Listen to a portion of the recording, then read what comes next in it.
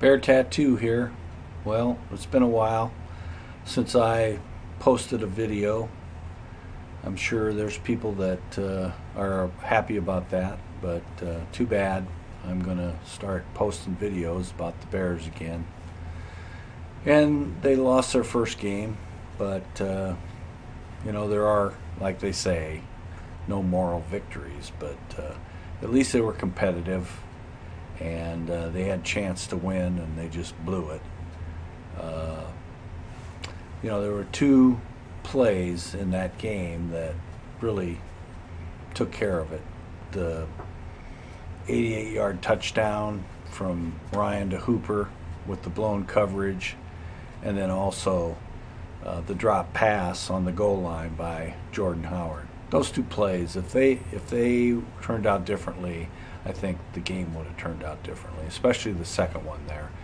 Howard just needed to catch the ball and go into the end zone. So anyway, the game's over, and people want to blame Glennon, which is, these people call into the damn radio stations in Chicago and say they should have put Trubinsky in there at the goal line. Well, that's just idiotic. Those people are morons.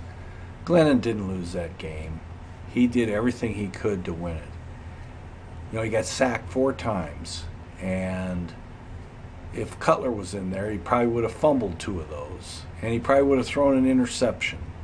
And none of those turnovers happened with Glennon in there. So I think he's a safe quarterback. He's not Johnny Unitas or anybody like that, but he's manageable, and Trubisky will get his day.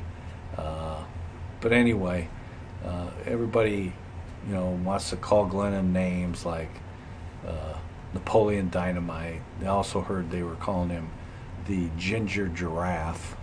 And the guy is a dork. I mean, he's just a big dork. Let's face it.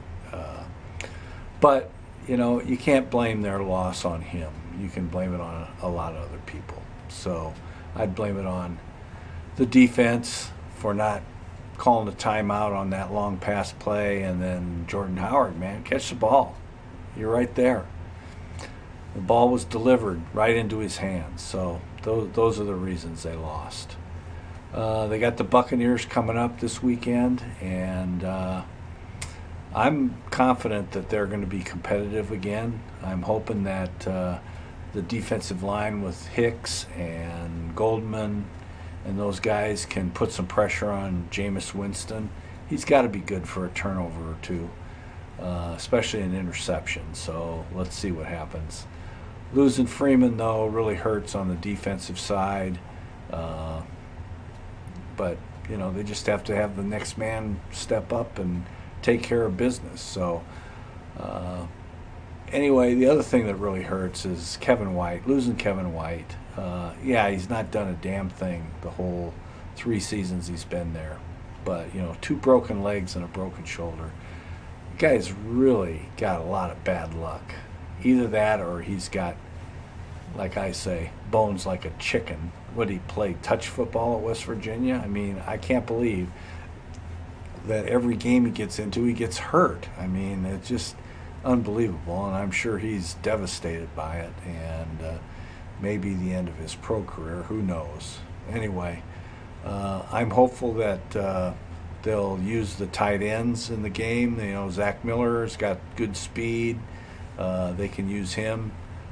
This Gentry kid they promoted from the practice squad, he's got some promise. So I'm hoping that the Bears can pull this one out. So I'm predicting they're going to win, and they're going to get some turnovers, and we'll see what happens on Sunday.